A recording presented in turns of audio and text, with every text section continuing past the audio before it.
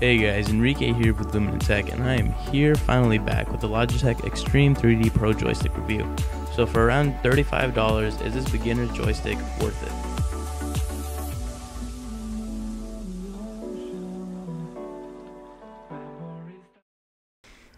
Alright, so here we're going to take a look at the different sides of the Extreme 3D Pro.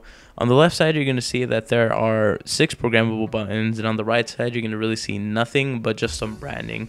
At the bottom center, under the joystick, you're going to see the throttle, which is very small, and at the top on the joystick, you're going to see 6 more buttons, including the viewpoint, which is its own joystick all by itself, and all these buttons are programmable on the joystick. So the Logitech Extreme 3D Pro's build quality is very solid, as when tilting the joystick in any direction, it didn't feel like I was going to snap or break it at all. But my only complaint here is that it is fairly light, so when tilting it too far to the left or too far to the right, it will move or sort of draw out of place if you're gaming. So what I would do is usually bolt it down or something, but other than that, it is very solid and very good for the price. Jack it up. Alright, so here we have a hand size comparison on the Extreme 3D Pro. So I have fairly large hands, but my hands fit very snugly and fine on the joystick, and it makes for a comfortable playing experience. Alright, so here we have the packaging to the Extreme 3D Pro. The packaging is fairly simplistic, with just some branding on the front and on the sides. And on the back it has the details and specifications on it.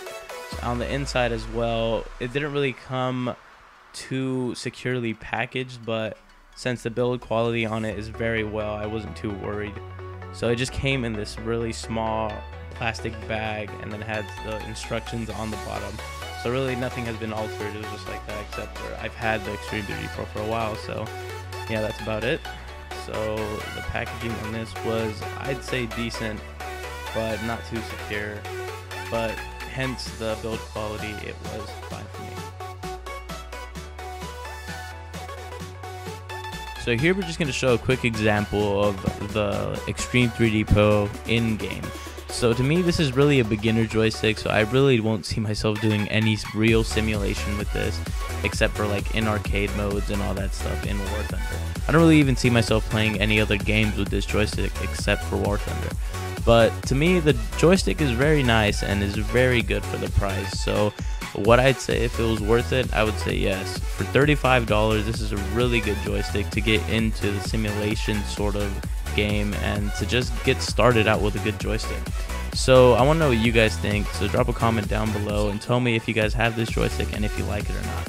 So don't forget to comment, rate, and subscribe. I'll see you guys in the next one.